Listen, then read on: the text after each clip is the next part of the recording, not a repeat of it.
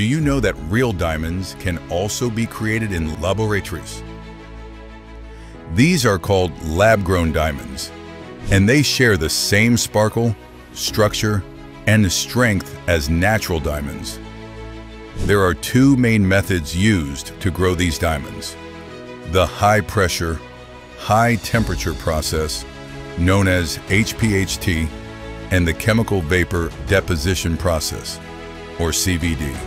Let's begin with the HPHT method. This process recreates the same natural conditions under which diamonds form deep inside the earth. A tiny diamond seed is placed inside a special chamber, surrounded by pure carbon.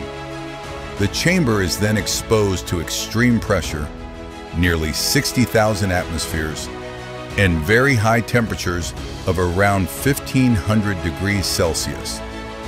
Under these conditions, the carbon melts and crystallizes around the seed. Over time, carbon atoms bond layer by layer, forming a larger diamond crystal.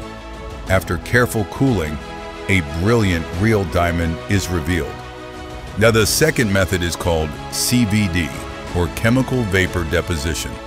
This is a more modern technique that grows diamonds with great precision. A thin slice of diamond seed is placed inside a vacuum chamber. Into this chamber, gases such as methane and hydrogen are introduced. Using microwave or plasma energy, the gases break down into carbon atoms, which slowly settle onto the seed.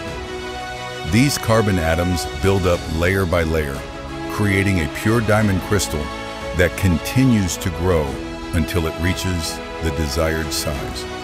Both HPHT and CVD create diamonds that are chemically, physically, and optically identical to those mined from the earth. The only difference is their origin. One is grown deep underground over billions of years, while the other is grown in a lab in just a few weeks.